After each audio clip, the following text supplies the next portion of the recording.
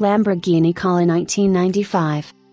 The Lamborghini Cala, also known as the Ital Design Cala, was a concept car designed for Lamborghini by Ital Design Giugiaro. It was first shown at the 1995 Geneva Motor Show.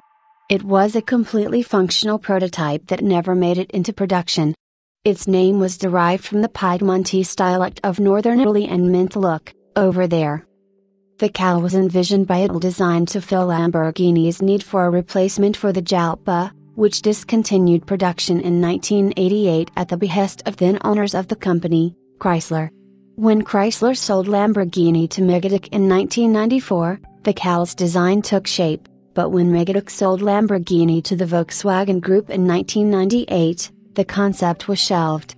The Jalpa would finally be replaced in 2003 by the Gallardo, which used the principles of the Cala as an inspiration.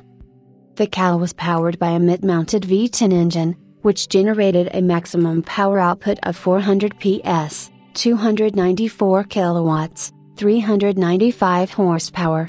It was mated to a 6-speed manual transmission that drove the rear wheels, with an aluminum chassis and a hand-built carbon fiber body.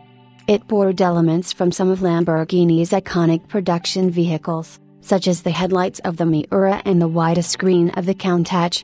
Top speed was estimated at 291 km/h, 181 miles per hour, while the 0 to 97 km/h, 0 to 60 miles per hour, acceleration time was under 5 seconds.